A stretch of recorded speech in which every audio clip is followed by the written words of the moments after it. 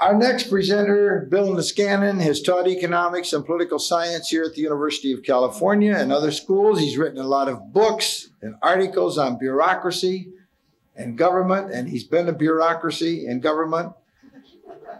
In 1980, he resigned as chief economist of the Ford Motor Car Company rather than defend import restrictions on Japanese automobiles.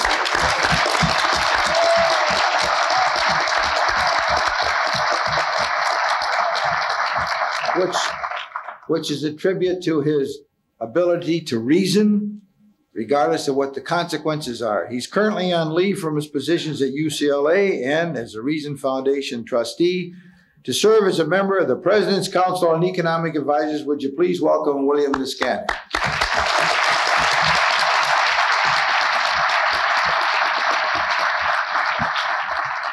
One of you may have been the source of the story that economists are people who are good with numbers but don't have enough personality to become accountants. The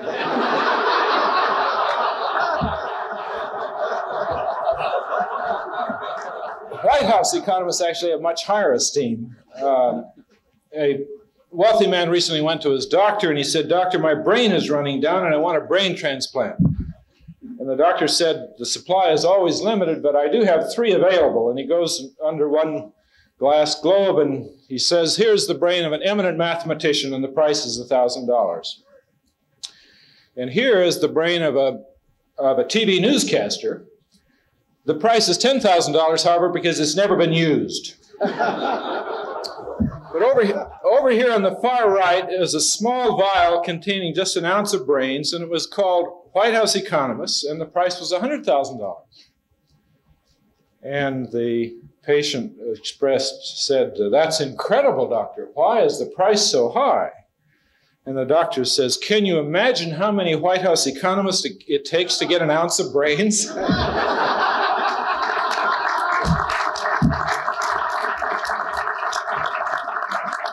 Some economists, however, have had a real influence and have been recognized. When my former colleague and chairman, Murray Wiedenbaum, was trying to recruit me as a member of the council, he took me across the street from that lovely old Second Empire building that houses the budget office and the CEA and some other nefarious offices, and pointed to the building right across the street. Beautiful, ornate building, which he described as the Art Laffer Memorial Building.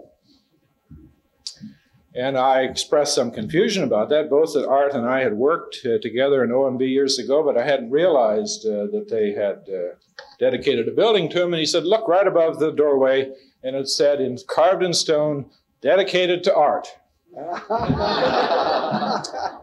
So I'm glad some of us have made it. For all of that, let me trot on Tibor's turf and Hosper's horse ranch tonight and philosophize a little bit. A community is defined by its shared convictions. The dominant shared conviction of the Reason community is that the only moral basis for a social order is choice and consent. Choice without consent is meaningless. And consent without choice is the consent of the prisoner. Only a society that is based upon both choice and consent provides the basis for a moral order. Now, the difference between that perspective, which ironically used to be called the liberal perspective, is the difference between a morality of process, a morality of how decisions are made, rather than a morality of end states. All of the great tyrants of history have rationalized restricting choice, overriding consent in the name of some higher end state, some condition which is valued so much higher to them or to some other people, to override the fundamental moral basis for a just society. Reason Magazine and the Reason Foundation and the community that it represents is one of the most forceful and articulate representatives of the point of view that we should take consent seriously as the basis for organizing the social order. And that is what distinguishes us from the contemporary liberal and the contemporary conservative community, each of whom have their own agendas about end states, many of which we will individually share. But the only way that we can work together as a people is to build a society in which choice is available, and the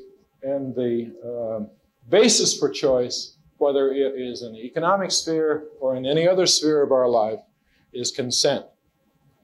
That leads us to a view that the economy should be organized dominantly, if not entirely, by an exchange process, by the market. For those, evidently few of us who are not anarchists, it suggests that government should be strongly restrained by an agreed-upon constitution. To the extent possible, should be decentralized. To a great deal more than is now the case, government should be the coordinator, but not the provider of a variety of goods and services. And that even when government is in a role of being the collector of preferences or the aggregator of preferences, it should not be at the same time the provider or the monopoly provider of those goods.